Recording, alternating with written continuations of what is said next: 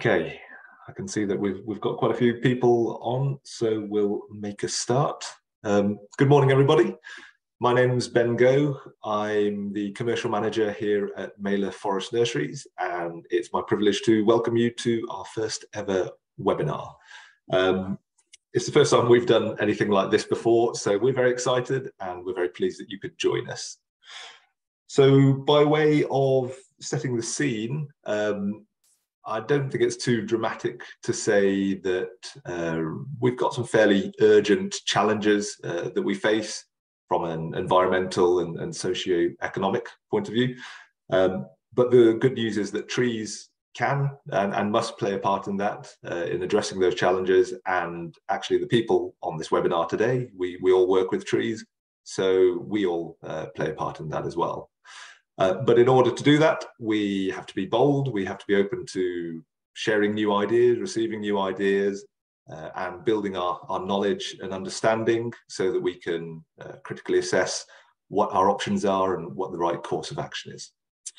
So it's in that spirit that we're hosting the webinar today. And without further ado, let's talk about what we're going to cover. So the format today, there'll be 3 short presentations covering the various topics around the nursery, and there'll be some time for questions at the end.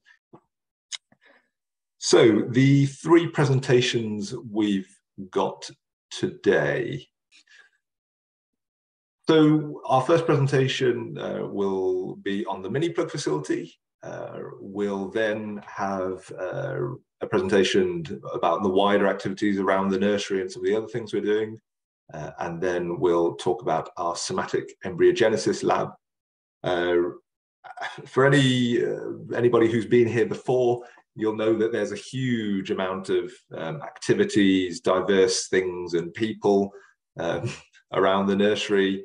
And we could quite easily spend a day or 2 sort of walking around the nursery and seeing all those things. It takes a long time to cover them. We're going to try and compress it into 45 minutes.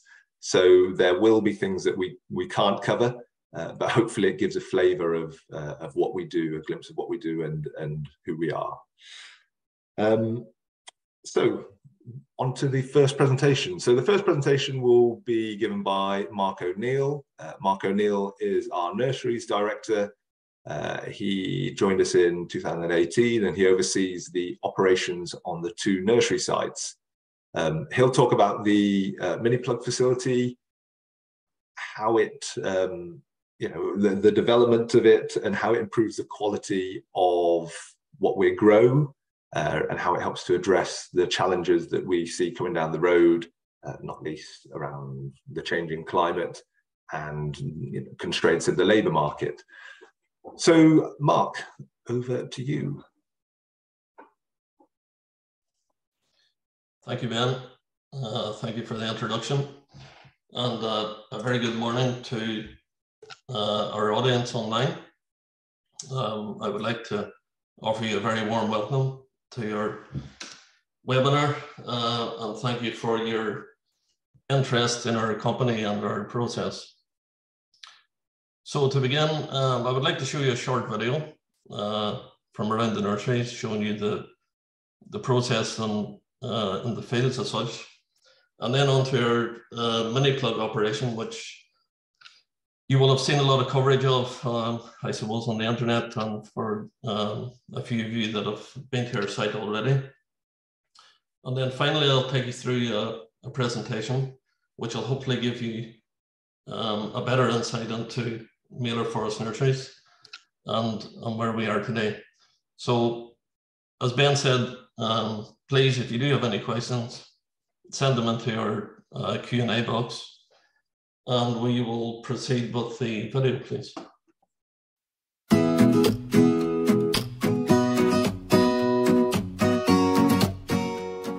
Welcome to Maelor Forest Nurseries.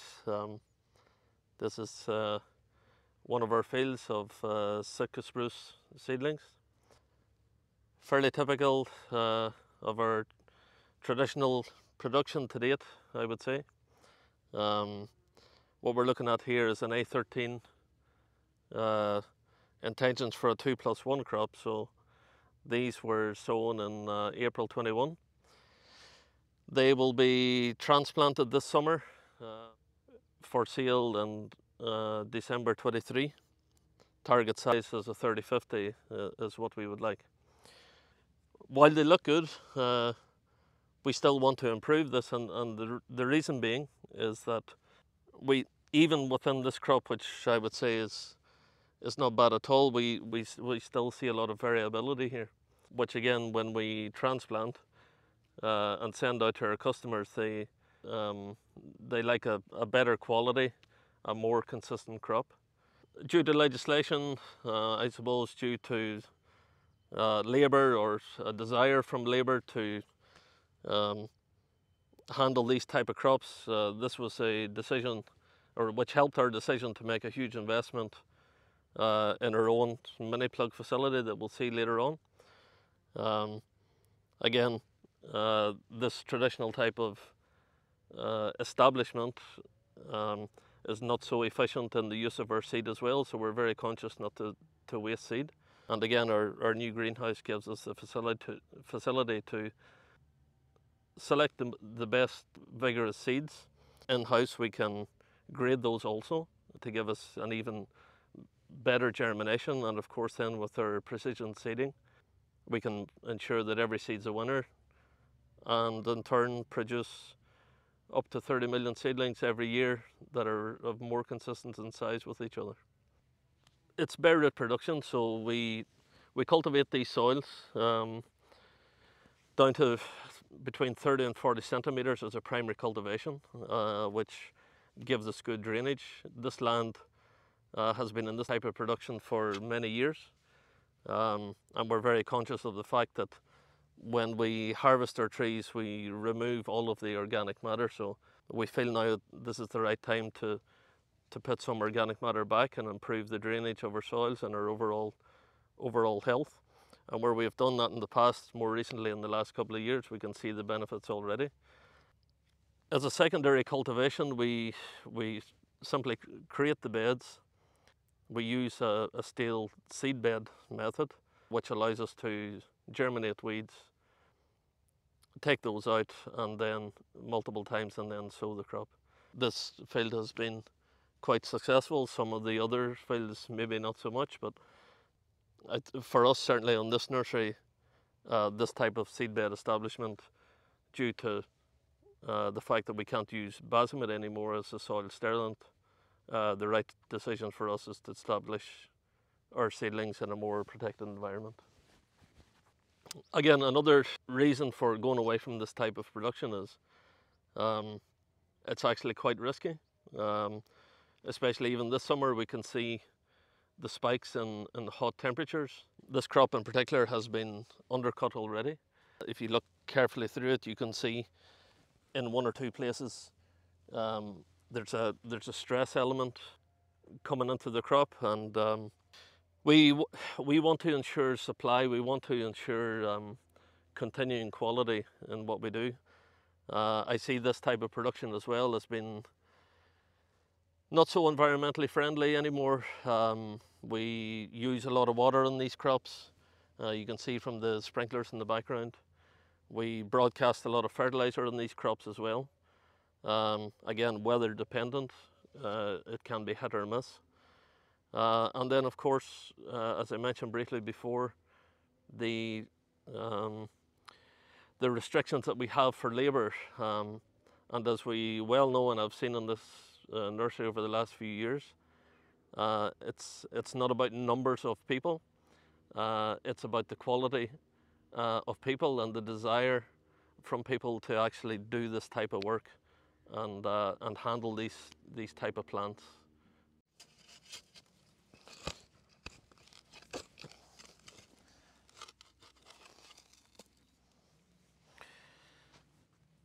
Okay, so what we can, or what we refer to in this crop in particular is variability. So we can see from these half a dozen plants that I've just taken at random, we have ranges of sizes. For example, one probably close to 15 centimeters, another one at 10, another one at 4, another one back at 10, and again another one probably over 15. So the issues that gives us later on, if we don't select the plants at this stage, they're transplanted directly from this bed to another bed. But then the problem that creates throughout the growing period is that when we further harvest those when they're ready for the forest, we've got to grade these plants individually at that time, and we have huge differences in size for every plant or for every seed that was sown at the same time in the same place. Again, the factors around that is being exposed to all elements, and hopefully we can mitigate that when we sow the same seeds in our new facility to give us a much more even and consistent crop.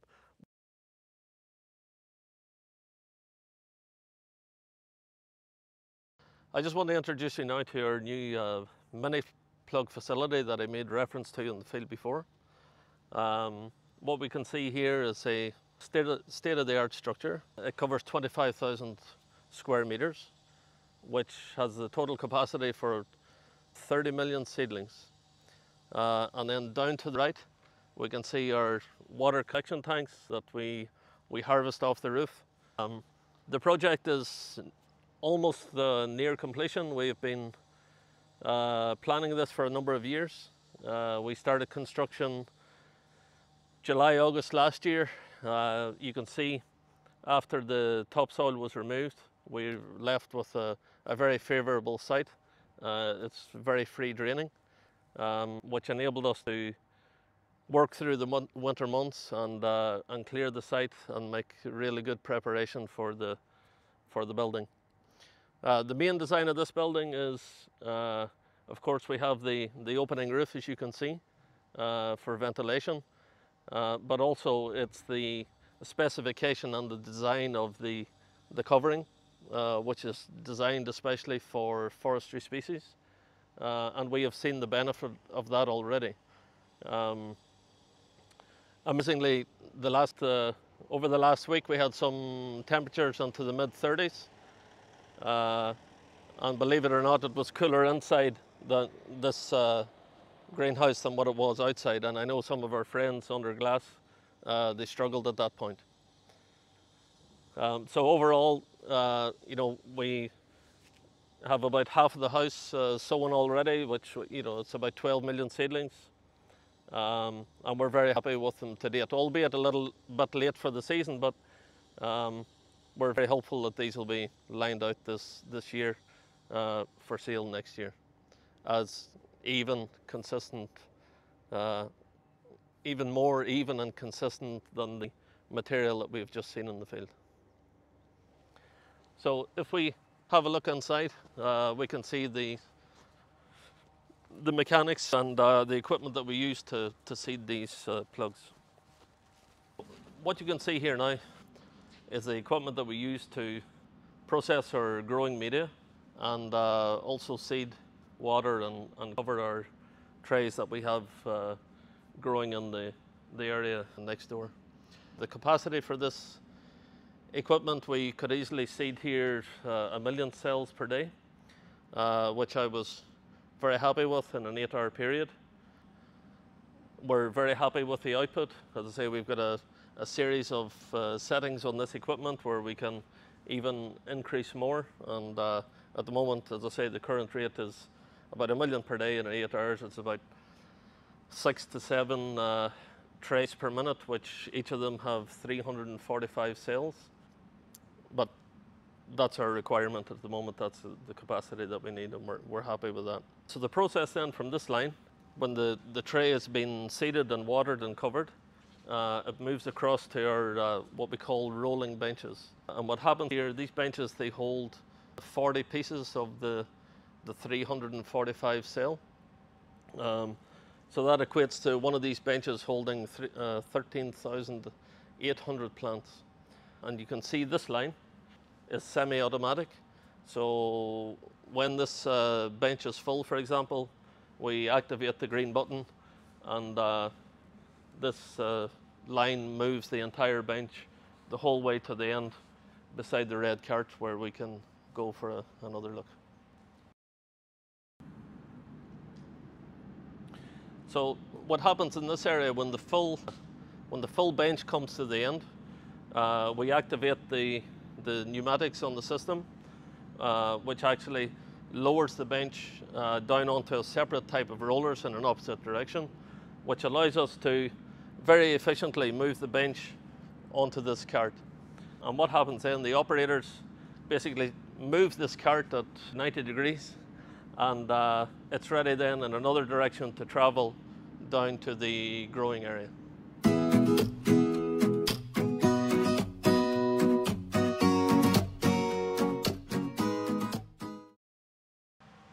Okay, so welcome to our growing area, as we call it.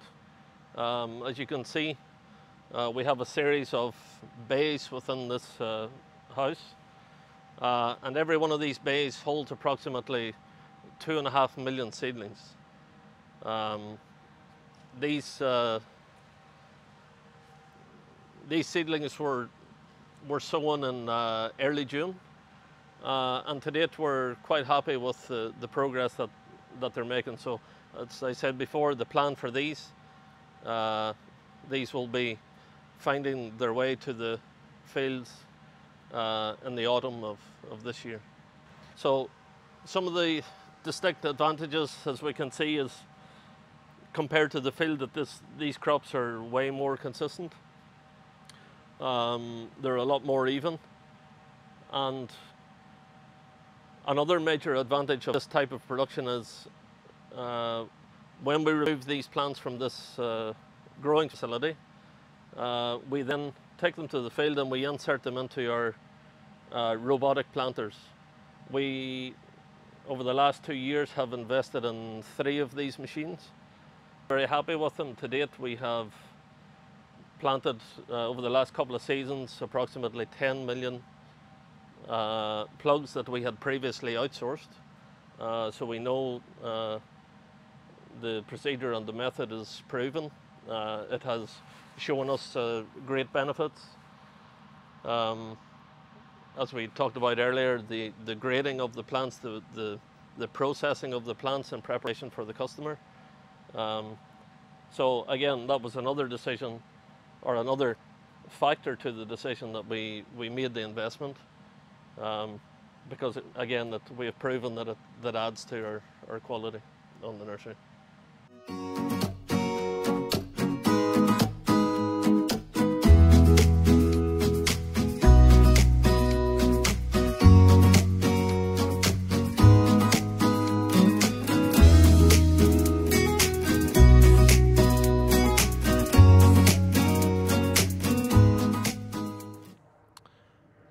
What we see in this area is basically 30% of the area that we have inside.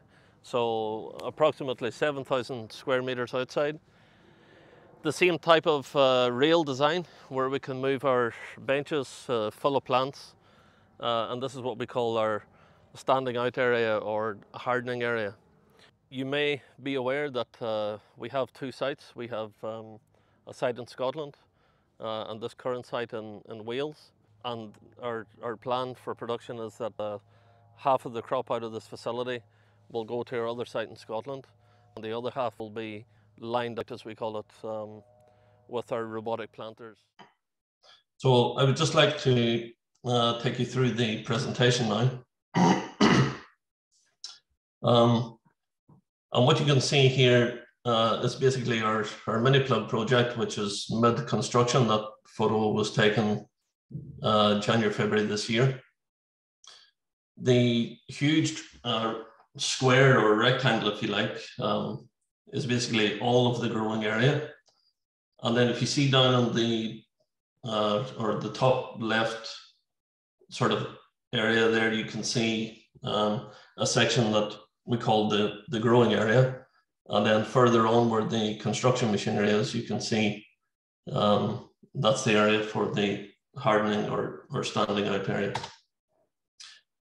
So the contents of this presentation: what do we do? How do we get there? Why have we changed our method of production? I look at our first crop in the controlled environment and the lessons we have learned and where we go in the future.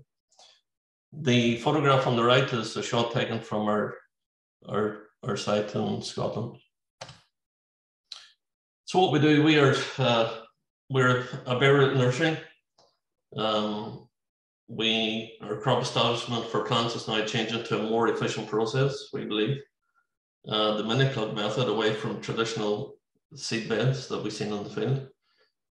We transplant 280,000 meters of plants annually, and that's 5 rows in a bed.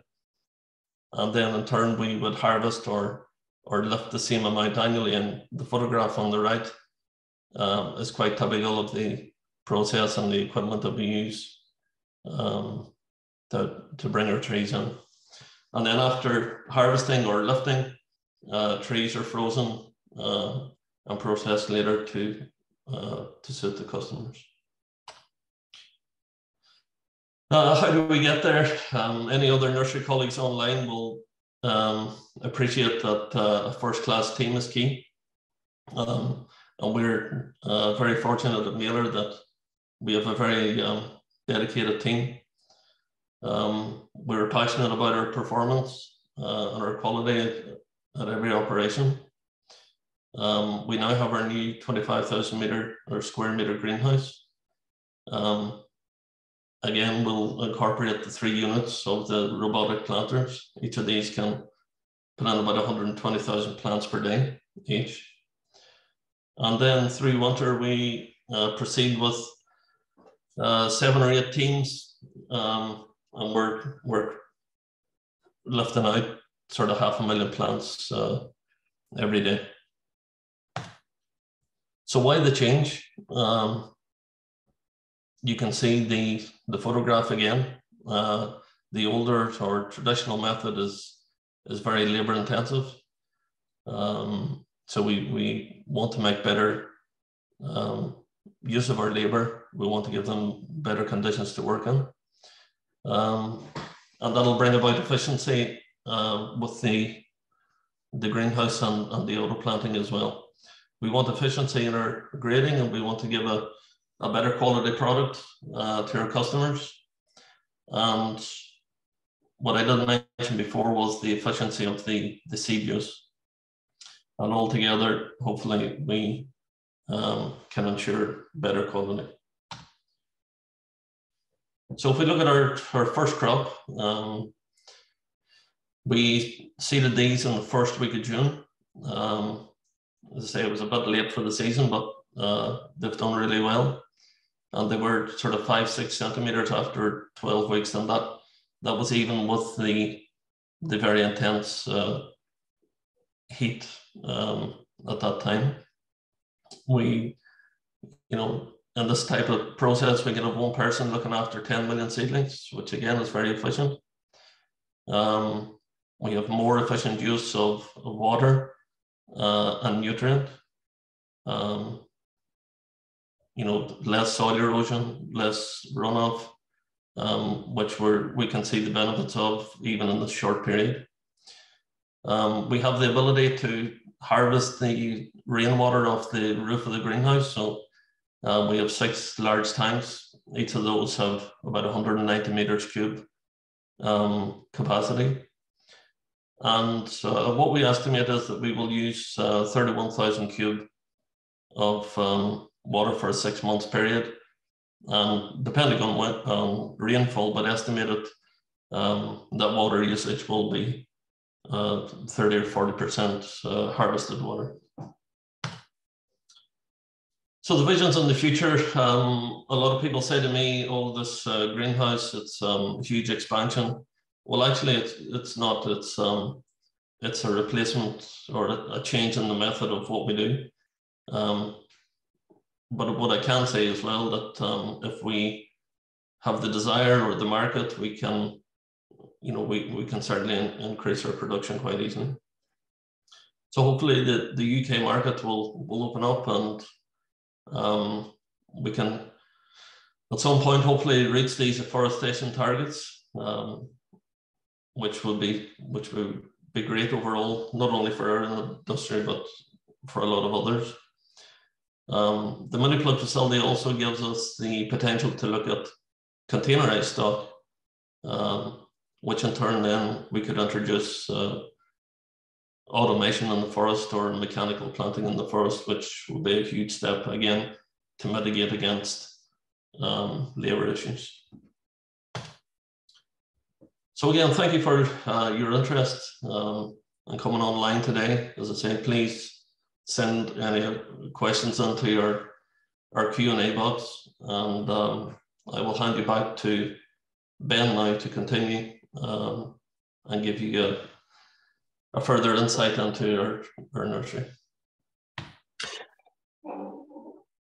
Thank you very much, Mark. So yeah, very excited about the new mini plug facility there. It's quite a big change to what we're doing, but for me and for everyone here, really, it's been very. One of the really impressive things is how well the team have integrated it into what we're doing, and the benefits that it's already showing. So yeah, a key part of the business going forward.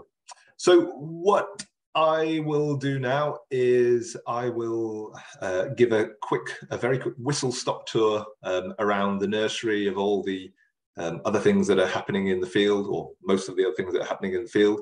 I'll give a quick overview of our sites. I'll talk about what types of trees we grow, and then we'll have a short video where we'll just try and get around and see some of the crops. As you may be aware, we operate from two sites, one in Scotland in the Darnaway Forest, and one down here in Wales on the English-Welsh border near Wrexham. So they're two very different sites in terms of size, history, soil type, layout, but that allows us to spread our risk and grow accordingly, according to the strengths of the two sites. And also from a logistics point of view, it's more efficient for covering the whole of Great Britain. Up in Scotland, it's a fairly new site. We took it on a few years ago, and it wasn't a tree nursery prior to that. So the soil's quite fresh. Because we were laying out the nursery from scratch, it gave us the opportunity to sort of lay it out in quite an efficient setup. So we've got 70 hectares divided into 5 large fields, which lends itself to very efficient production of lining out and transplants. So we're growing about 15 million trees a year up there at the moment, and very happy with how it's going up there. We've got a new cold store, grading facilities, and so it's going well. Down in Wales, we're a larger site, 200 hectares compared to 70 up in Scotland. A lot more moving parts down in Wales. So we grow 25 million trees down here. In addition to the mini plug facility, which Mark's talked about, and the somatic embryogenesis lab, which Shelagh will talk about, we've also got seed stands, seed orchards, seed processing facilities. We've got labs for testing. Our administrative and technical functions are based down here. We've got a number of trials which we do on site. So quite a lot of stuff happening on site here. In terms of sort of seed orchards, one of the things which Maelor is well known for is our involvement in tree breeding.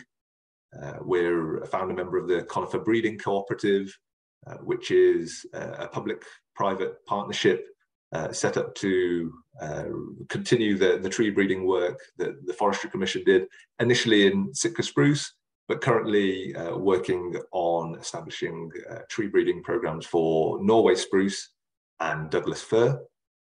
We've also got broadleaf seed orchards using material identified by the Future Trees Trust.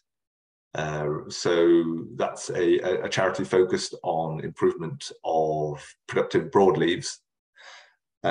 I mentioned trials. We've got a number of trials on the nursery and a number of trials around the country. We work with others to to trial new technologies, new processes, really supporting different ways of doing things, trying to look into the future a little bit. So that covers things like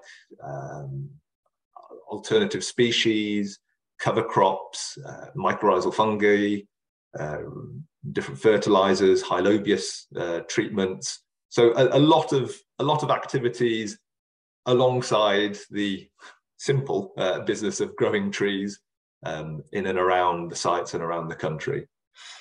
But all aimed at, you know, helping us grow better trees, or the best trees we can for now and in the future. So what kind of trees are those? We grow a lot of different trees. We grow a lot of trees. We grow a lot of different trees. Lots of different species, but also different provenances and different origins. They're graded to different sizes depending on where they're going, you know, whether it's a new woodland creation scheme or a beat up, for example, and different growing regimes depending on the crop and what suits the crop best. So when you combine all those different variables, we grow well over 1,000 different sort of stock lines, if you like. In terms of species, we grow about 60 different species, probably evenly distributed between sort of broadleafs and conifers, and a mix of the more well-known species, so things like spruce, pine, Douglas fir, oaks, birches, alders, but also a lot of alternative species for specific objectives, you know, things like conservation or simply to diversify the species mix. In terms of provenance, for broadleaves, we grow across most of the 24 GB native seed zones. But again, we also source material from specific sources, so seed orchards for productive timber crops, but also overseas sources for assisted migration, sort of future climate matching. In terms of growing regime, so I've included this table here for the benefit of people who might not be familiar with them. So just a very quick overview. You can grow, you can sow seed in either in the ground or in growing media, and it might stay in the soil in the ground for its whole life. So that might be a 1-year broadleaf, or it might be a 1U1 Douglas fir, for example. You can take that seedling, and after 1 or 2 years, you can transplant it out into another field. So we refer to that as a transplant. So that might be a 2+1 Sitka, for example, which is what you can see in this photo up here.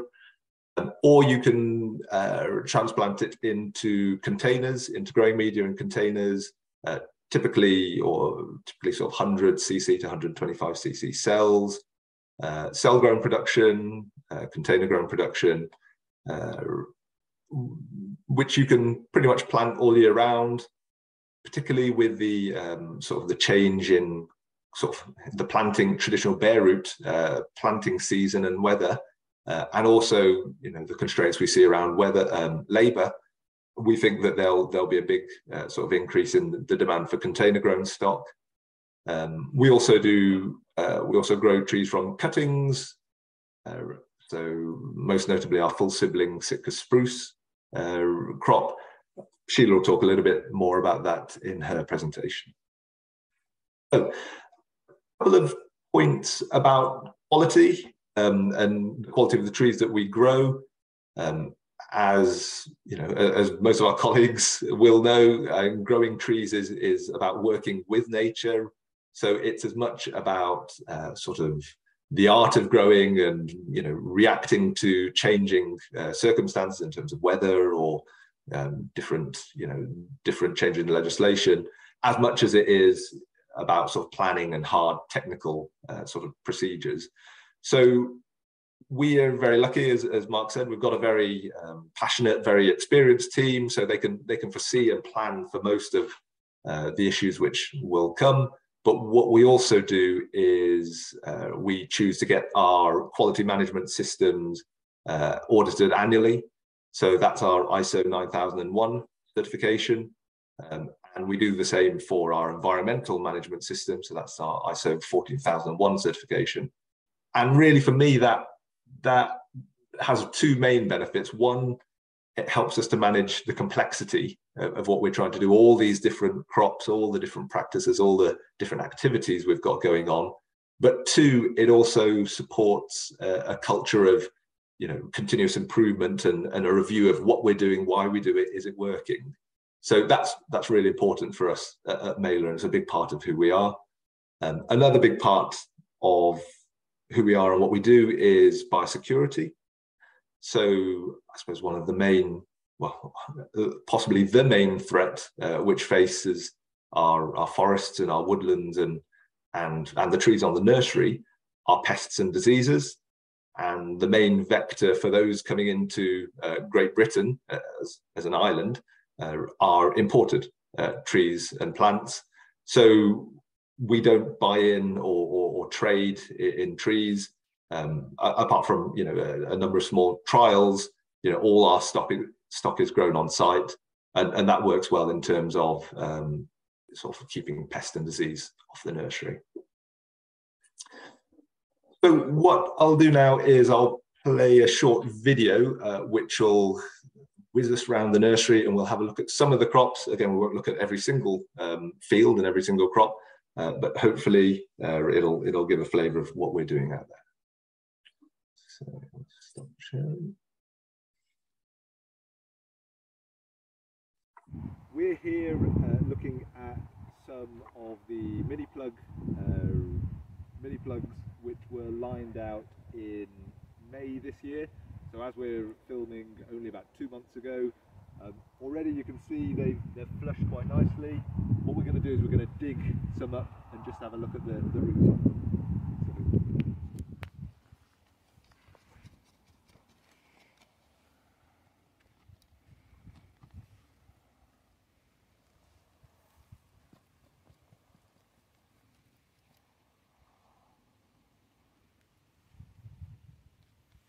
There we go. So you can see there, that was lined out 2 months ago. It would have been, I don't know, 10 centimetres when it was lined out.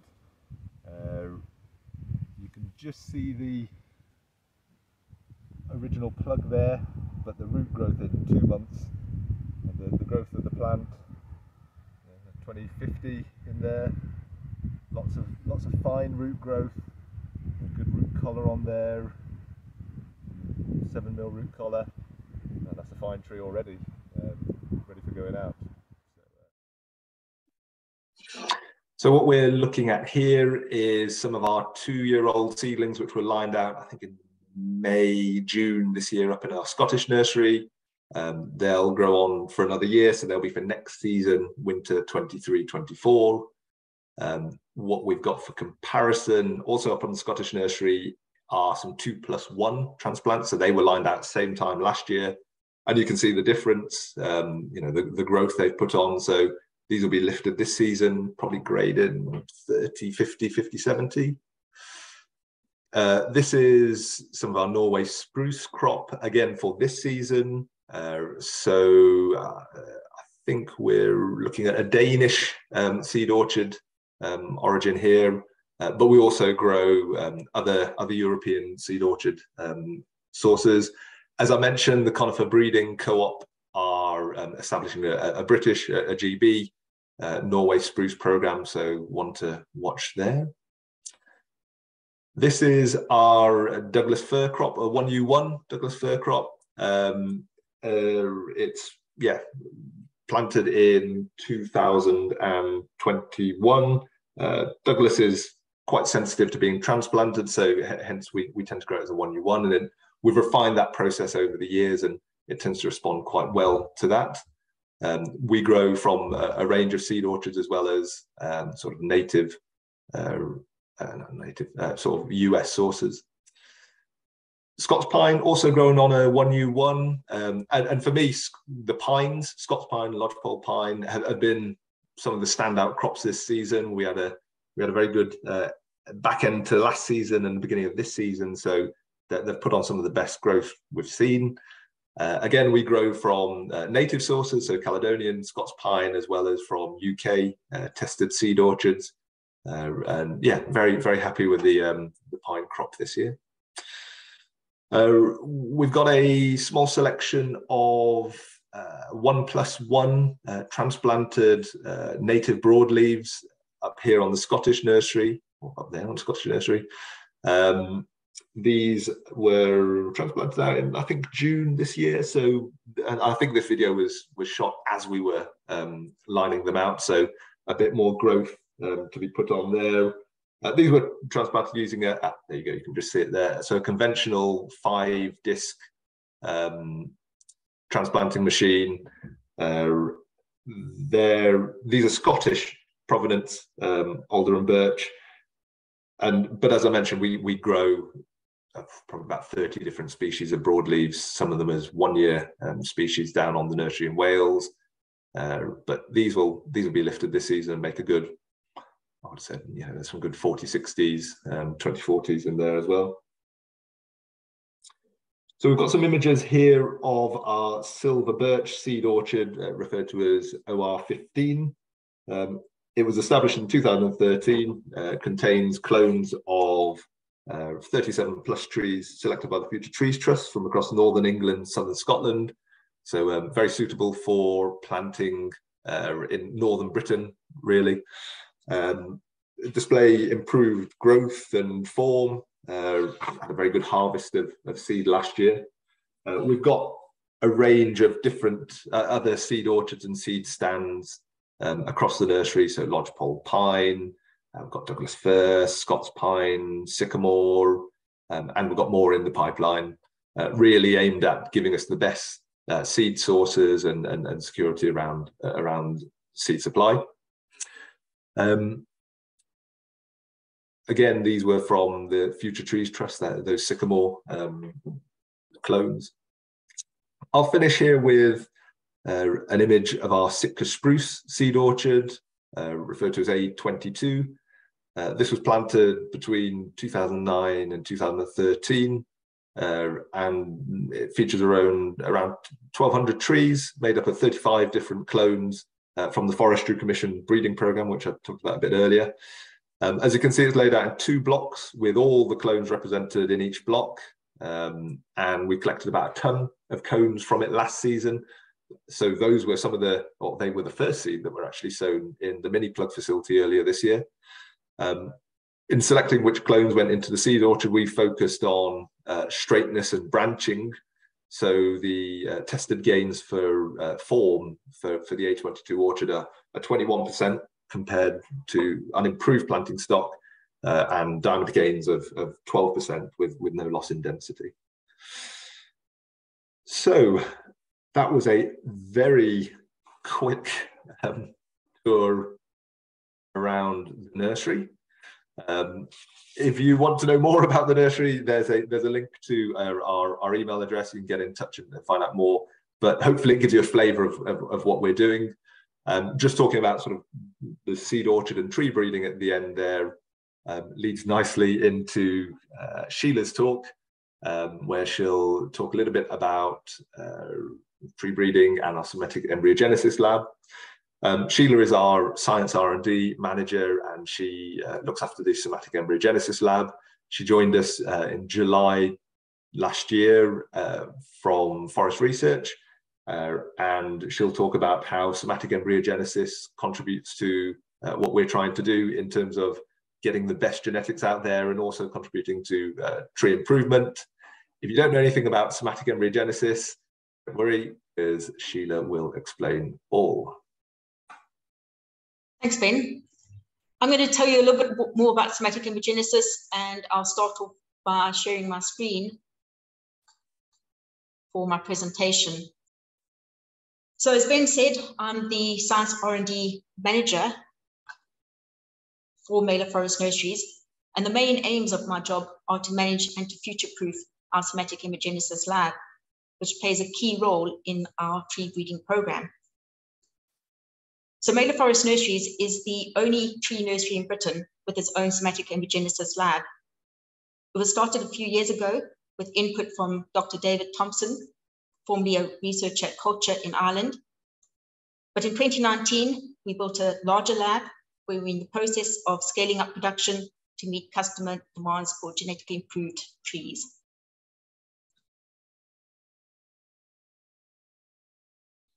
The tree breeding is key to adapting to changing climates and markets. There are 3 stages. Firstly, we select plus trees from the natural so-called gene population.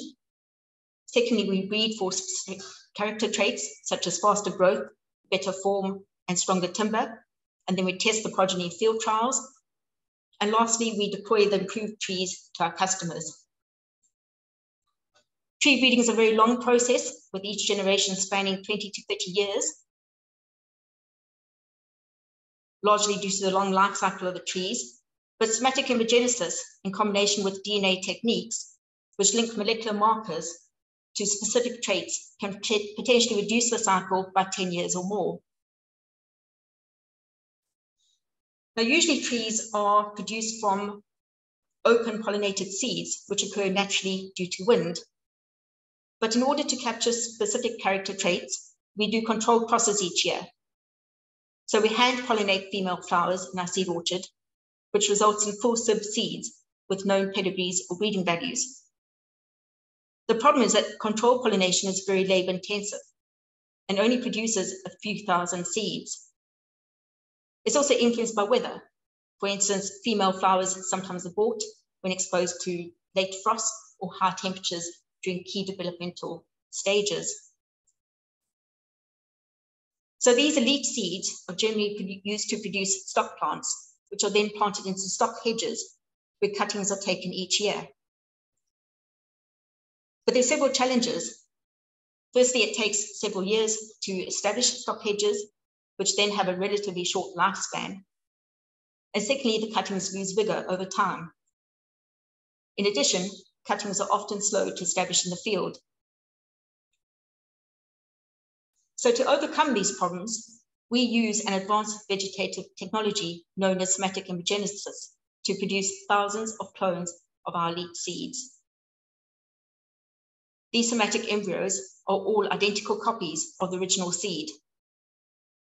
Somatic embryogenesis is a complex process with several stages where we attempt to mimic natural seed development under lab conditions. And there are 5 main stages: cell line initiation, callus proliferation, embryo induction and maturation, germination, and acclimation.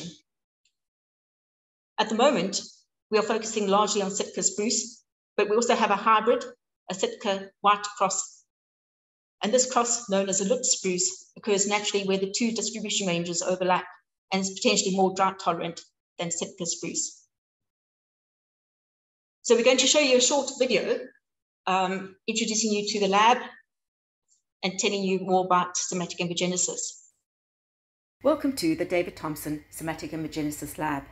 I would like to introduce you to my team who will take you on a journey through the process of somatic embryogenesis. I'm Danielle Stoddart and I'm crop technician here at Maelor.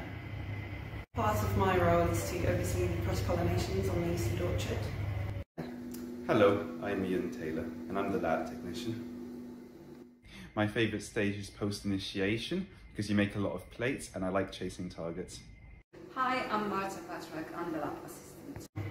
My favourite part of the job is new cell line initiation because it allows me to work with a microscope. Hi, I'm Lucy Mwale and I'm the lab assistant. My favourite part of the job is desiccation because I find it therapeutic and I enjoy searching for perfect embryos. Hello, my name is Henryka Bednarska, I'm lab assistant. I like transplanting because I see result of my job. I'm Neve Adkins and I'm a student. I find seed extraction very interesting because I like to see how the process of somatic embryogenesis starts. The process of somatic embryogenesis starts in the seed orchard. Each year, we collect pollen from known fathers, test it for viability, and then store it until required. In April or May, we isolate female flowers of our target trees just before the cone scales open to prevent any background contamination. We eject the pollen into the isolation tubes and then a few months later we harvest the immature cones. Timing is absolutely critical, as there's a very narrow window for successful pollination. Back in the lab, we extract the seeds from the cones, float off empty seeds, disinfect the filled seeds in a weak solution of bleach to prevent any contamination by bacteria or fungi, and then carefully dissect out the embryos from individual seeds under a microscope. Each year, we excise several hundreds of embryos over a 3 to 4 week window to capture the correct developmental stage for cell line initiation. Not all embryos produce the right type of callus. Cell line initiation is a very fiddly process that requires good hand-eye coordination and a great deal of patience, sometimes with little return, particularly where there are high numbers of empty seeds. The embryos are then placed onto media that contains all the macro and micronutrients that act as building blocks for the cells, but also contains a powerful synthetic auxin 2,4-D, which triggers uncontrolled growth, resulting in callus.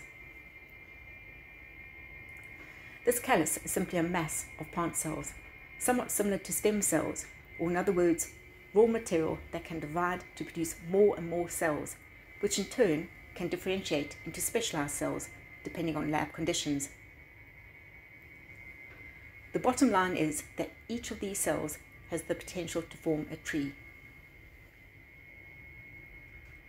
The callus is bulked up by microselecting for vigorous callus and subculturing onto fresh media until there's enough to move into the production stage. We then place the callus into liquid media, shake it, and then spread it over filter paper, which results in a thin layer of vigorous callus. This promotes synchronization of the later stages. After a few weeks, this callus is transferred to media containing ABA, a natural plant growth regulator, which triggers the formation of hundreds of embryos. These embryos grow and grow, following a similar developmental pathway to those embryos in seeds. The embryos are then dried back slightly and then moved onto media with no plant growth regulators, where they germinate to form emblings. When these emblings have well-developed shoots and roots, we prick out the plants into mini-plug trays for hardening off. Hardening off is a critical stage because the emblings are susceptible to drying out, so we gradually reduce the relative humidity and increase the light intensity in the growth room until they are acclimatized to ambient conditions.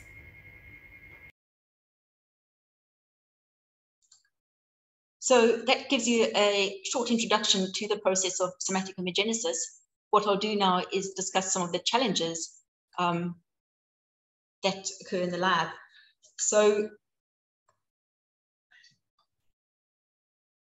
one of the challenges is contamination by bacteria and fungi, which is a constant risk in the lab as these microorganisms flourish on the sucrose-rich media.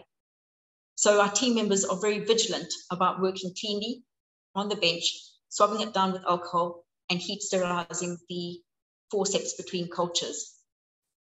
We also fumigate the lab weekly to reduce the spore load.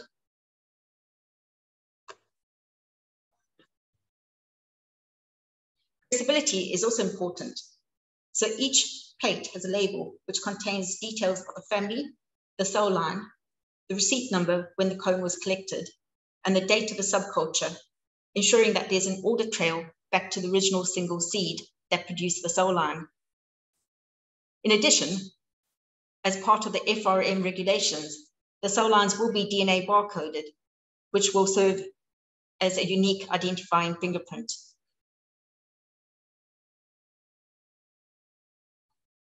A key challenge is that somatic homogenesis is very labor intensive, especially at stages where individual embryos or emblings are handled. So a critical part of my role is to automate the process so as to improve efficiency, scale up production, reduce labor input, and improve the survival rate of emblings. At the moment, we are testing various bioreactors, which are essentially mini factories for producing callus and embryos.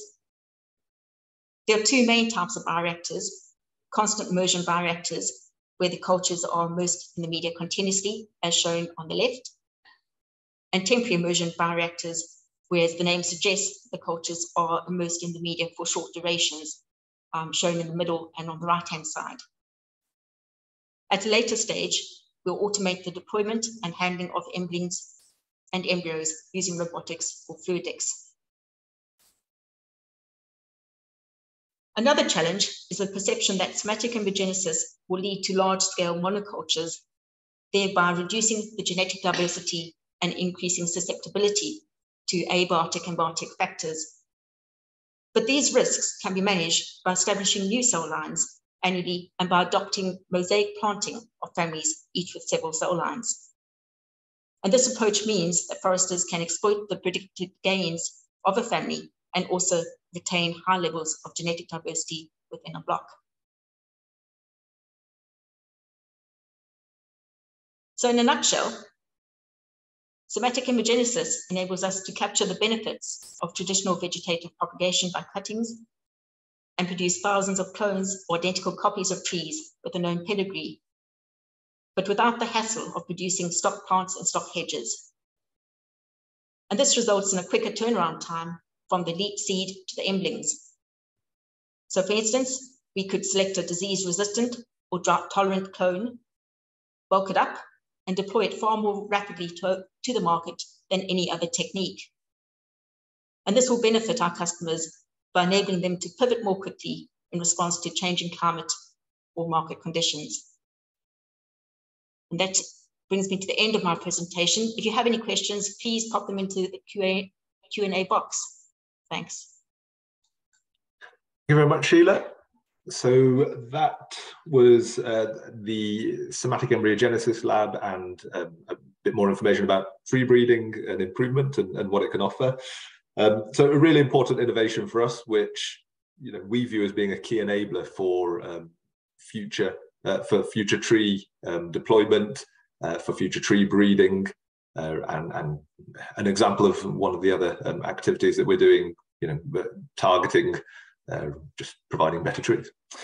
So that's the end of the presentations. At this point, what we'll do is we'll open up for questions. So if I could ask Mark and Shelagh to turn their cameras on, come back on. I'd like to introduce Georgina Thomas from our marketing team, who will run the question and answer session. Georgina, over to you. Wonderful. We've got quite a few questions, quite a few for Mark. So I'll start off with Hester's question, who asked, what are the walls made of in the mini-plug facility, Mark? Yeah, so what we have, or what we designed, was a forestry spec wall covering, and it's described technically as a foil. And the characteristics of this is the idea is to block out the direct UV sunlight and to create a cool, dull type of environment inside. And we can tell, we can tell already that this is very effective because early on in the summer we have the opening roof feature, as you've seen as well. And there's one particular point in the morning where the sun is very strong and was able to enter through one of the sections on the open roof, and we had actually seen a negative effect on the plants within that strip within the house. But it just seems to be for a very brief period at a particular time of the day. So overall, yeah, the foil covering is quite good, really. Thank you. This one, Ben, what do you see as the main risk to all tree nurseries?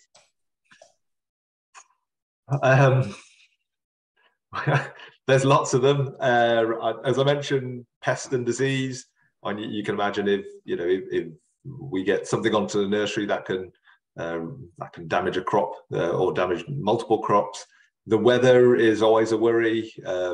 Things like dry springs, late frosts, they can all have pretty dramatic impacts.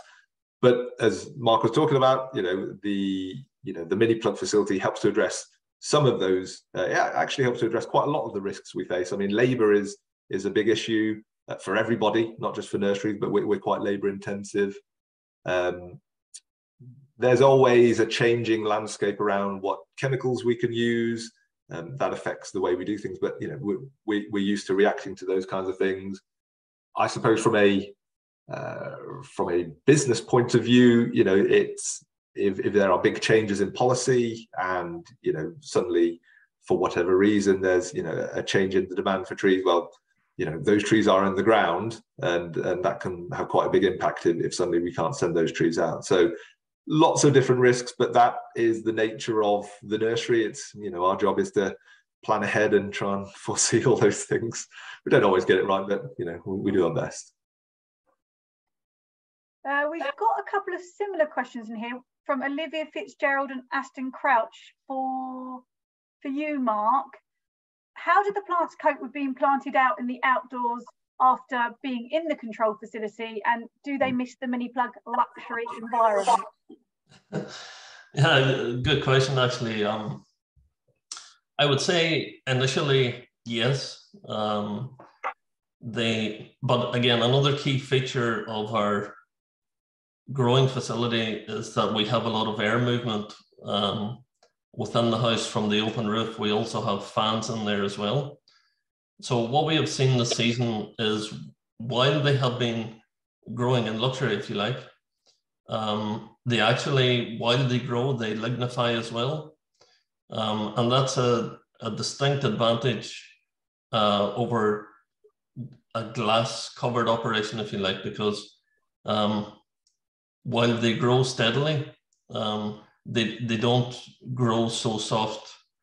And then when we come to the stage where they're ready to come outside, we change the nutrient plan. And then also we have the standing out area, which will make them harder again.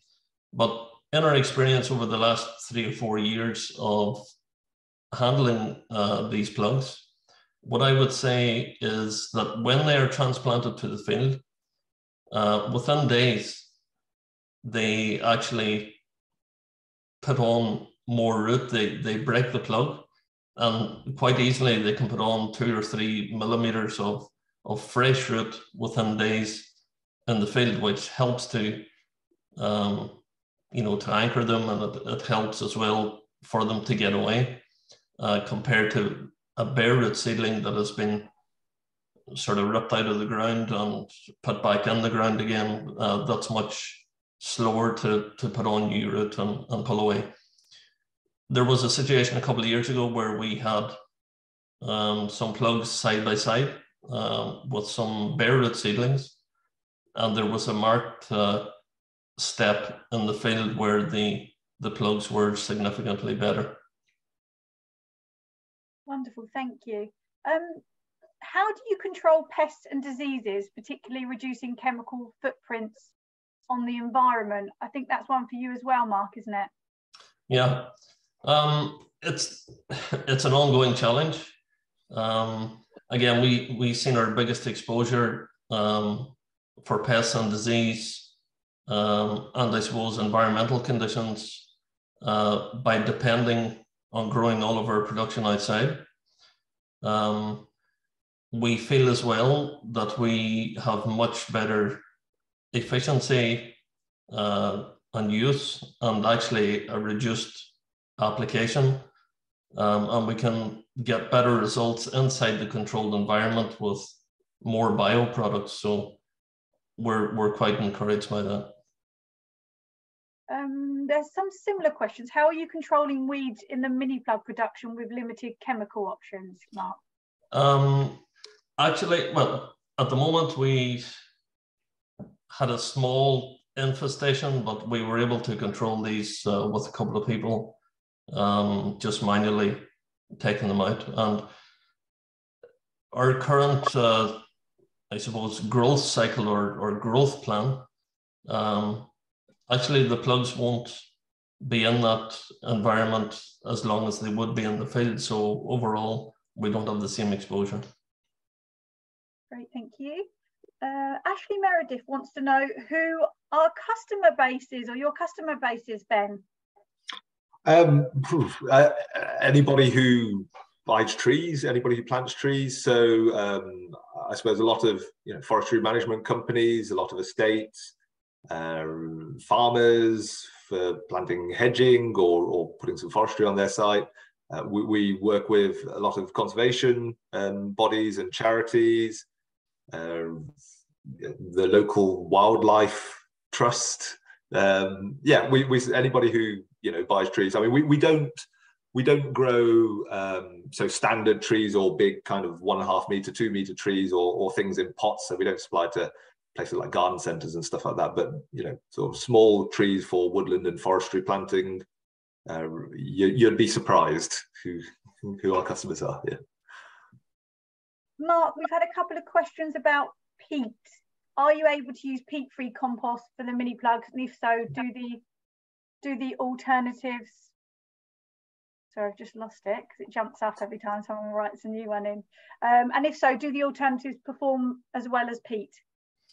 Yeah, well, what we have used this season, we've used a peat-based media, if you like, because we, on the nursery we're all learning, and we wanted the crop established quickly, and we couldn't afford any failure. So we played it safe this time. But what we are doing, we are trialing reduced peat mixtures and peat-free mixtures, and we will know at the end of the season which of these can perform as well or can perform better. But in our other conventional containerized production, we are already using reduced peat mixes that, in fairness, do seem to retain moisture and give acceptable results. So we will pursue that going forward. Great, thank you. We've got quite a few more for you, Mark. What is the labour reduction for the mini plug versus traditional planting in the field? I would say at crop establishment, it's probably fairly similar, but where the efficiency or reductions would come in, I would be from post-emergence through to post-planting.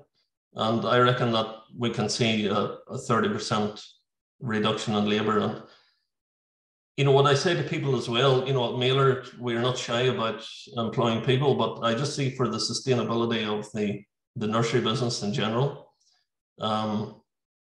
certainly how we operate today with being very manual, that's so unsustainable for me, because simply the people won't be there to employ. So we're forced into more automation and mechanization to become sustainable. Emily has asked, where do you source your seeds, please, Ben? So if we break it down, so for conifers, broadly speaking, we're talking about seed orchard material, improved sources. So for example, Sitka spruce, a lot of it comes from UK tested seed orchards. A lot of those operated by the Forestry Commission. We also have a seed orchard. There are seed orchards around Europe and around the world. So for example, Norway spruce, I mentioned Danish, we've got Swedish, French, Czech, German, all over the shop for the conifers, a lot from sort of their native ranges. So a lot from sort of the Northwest Pacific coast on the US and Canada. For broadleaves, we work with seed collectors all around the country. So so seed collectors are collecting from seed stands, sort of wild populations, estates, all around the country. Again, from seed orchards, I mentioned the work that the Future Trees Trust has done. We buy from seed houses and seed traders in the UK and across the world. So yeah, I think we buy from pretty much anywhere that we have a known provenance and it fits for an objective that somebody's trying to plan for. Great, thank you. Sheila, what kind of trees can be grown using somatic embryogenesis? So there's no real limitation. The process has been used widely for various spruces and pines, but it's also been used for broadleaves, for instance, oak. Great, thank you. One for you, Mark. At what stage do you apply treatments and fertilizers? Yeah, so because we're, it's quite technical really, but because we are using a mix of rainwater and also mains water, what we do, we analyze this, and we also analyze, I suppose, I don't want to give too many secrets away, but we look at the EC of the water, and we basically feed to what the plants need constantly there and then. So it's a constant monitor, and it's a constant feed, if you like, because I suppose they're just like babies, and so it's a constant process. But again, I do feel that we have much more control. We have much more efficiency in terms of using less overall nutrient, which is great. Ben, are you trialing any species for future climate change? Yes, yes. So I suppose one thing that we didn't talk about a huge amount, as Sheila mentioned it, was the hybrid Lutz spruce, or hybrid white spruce, Sitka spruce hybrid. So that's aimed at future climate, particularly on sort of the east coast of the country, and sort of better tolerance for reduced rainfall, which we expect to see, over on the east side of the country. It's worth saying, in terms of future climate matching, there's no one size fits all. It depends on what kind of site you have, where in the country you are, what kind of time scale you're thinking about. Are you growing for timber on a 30-40 year rotation, or are you planting for sort of rewilding and biodiversity over a kind of century kind of time scale. So on broadleaves, again, as I mentioned, we're sourcing from more southerly climates, which match sort of whose current climate match what we expect to see over the next kind of 30, 50, 100 years. So we're also trialing a range of alternative conifers for diversification of commercial forestry. So things like Pacific silver fir, Japanese red cedar, Lowe's fir, lots of different species that we're trialing. So yeah, always something going on, always something interesting happening. Josh Phillips has asked, the cost of young commercial trees has risen markedly, nearly 100% from his experience over the last few years. What has been the main driver of this cost increase, i.e. increased demand but limited supply, labour costs, etc.? One for you, Mark. Ben. If you want to go, Mark, you go. Thanks for that, Ben. I think altogether, like any other business in more recent times, is operational costs, cost of inputs, cost of labour. But what I would touch on as well is that, certainly when I came to the industry, I felt a deep frustration that probably trees had been, let's say, very good value for money traditionally, and were, even though they are a major factor in a forestry investment, they were probably the cheapest element of it. So, but I think the main driver is more so in recent times, just with general costs of energy and labour and resource, really. Yeah. If I could just add to that, so as Mark said, there are underlying costs. There's a correction which needed to happen because it wasn't sustainable you know, no one was going to invest sort of going forward and sort of continuing the nursery sector. But as you can see from, you know, the talk today and what's happening around the wider sector, there's a huge amount of investment which needs to happen, A, to produce the trees we need now, but B, to be thinking ahead for the future. You know, the work that Sheila's doing, the work that we're doing in the miniplug facility. On the nursery, yes, it's about growing trees, but it's mainly about thinking about the future. And that's the investment which we need to make today, because trees take a very long time to grow. Breeding programs take decades. So it's what you're seeing is, you know, the cost of providing those options for the future. Sheila, I've got a couple of questions for you. How do you manage genetic diversity of full sibling Sitka? So what we do is we have our seed orchards with several hundreds or thousands of clones, and we do controlled crosses each year, but we don't repeat the crosses each year. So we use different parents, different mothers and fathers each year to make sure that we have a good range of diversity in our lab. It's also important to realize that each cone will contain several seeds, and we will have more than likely more than one cell line, or hopefully about 10 or more cell lines of each family. So that's one way of managing the genetic diversity. The other way is making sure that we use mosaic planting. So we plant in blocks, but we use as many cell lines as we can from a particular family, so that we can get all the genetic gains, but without reducing the genetic diversity too much.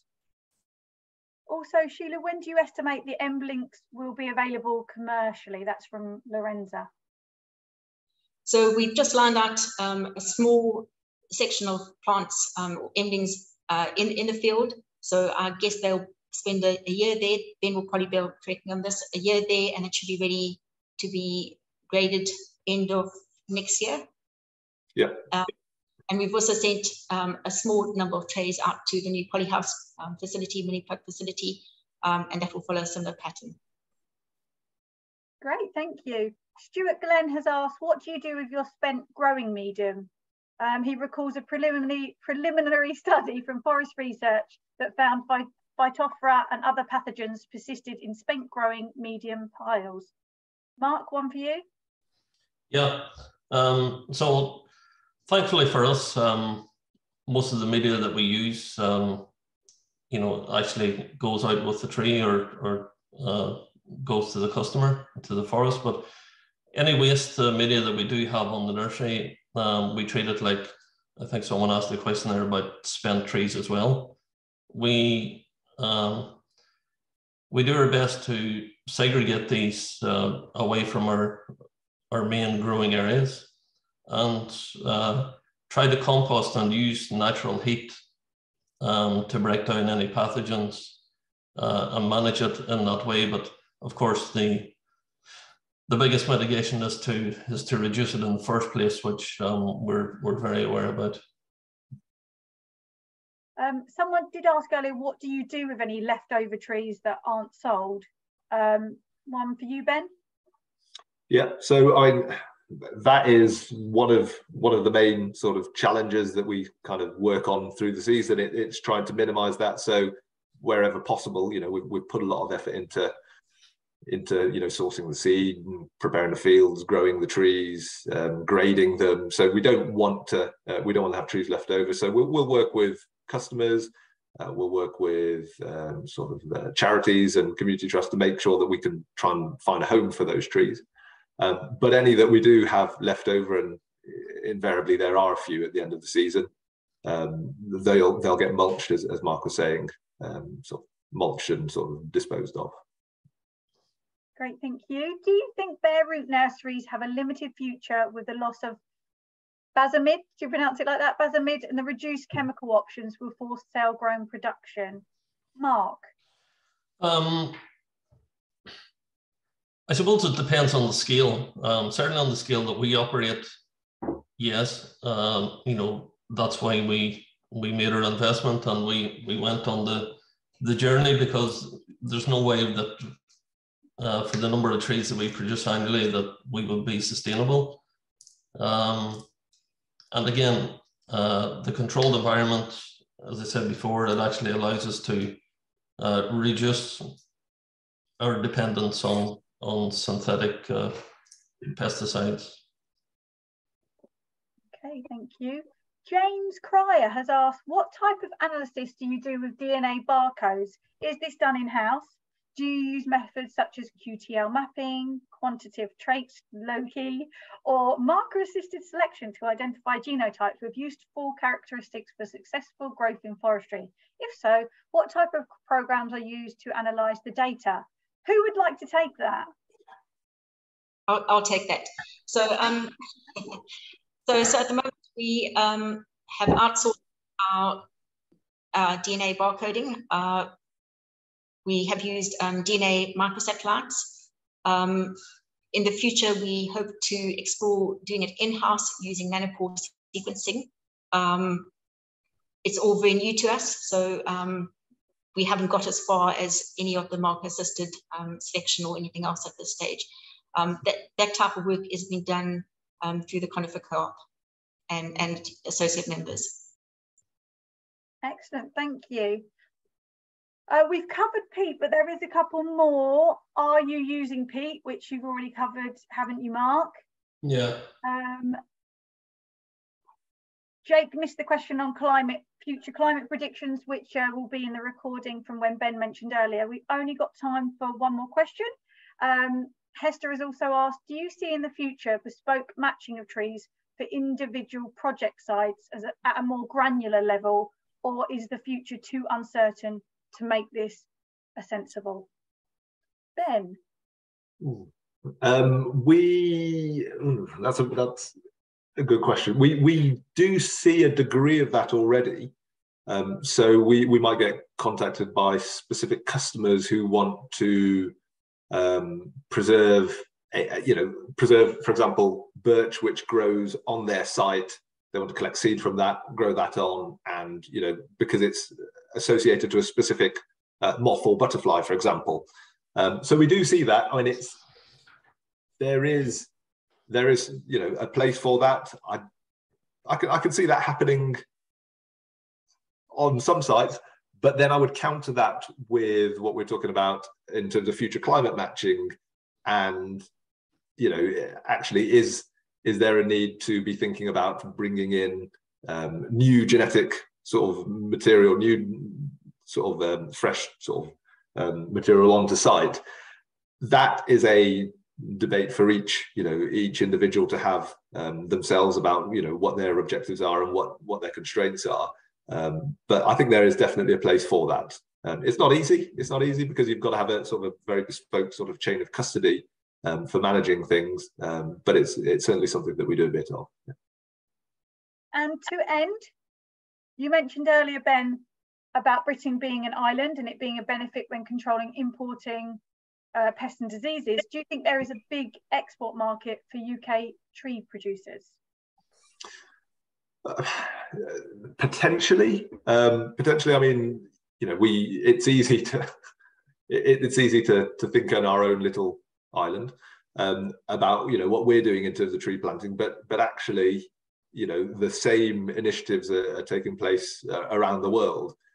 And there's definitely expertise, capabilities which we have here in the UK and in Britain, which are in demand elsewhere in the world. So, for example, the work that Sheila's doing, the quality of the spruce that we produce in Great Britain. So, yes, definitely we see that. Perfect, thank you. I think that is all the questions. If we have missed any, obviously people can email. And I will pass back to you, Ben, to close today. Okay, thank you very much, Regina. And thank you, everybody who's joined us today. Thanks for the questions. As I mentioned, the webinar will be recorded and the recording will be available for everybody who's signed up. So just a couple of quick points in summary. So as we mentioned, what we do here on the nursery, it's very much about quality, and it's about looking into the future. So yeah, the activities and the sort of the topics which we've covered today hopefully give you a flavour of that. As I said, we weren't able to cover everything, but if you're interested in finding out more, please do get in contact. I think our email address will be on the slide at the end.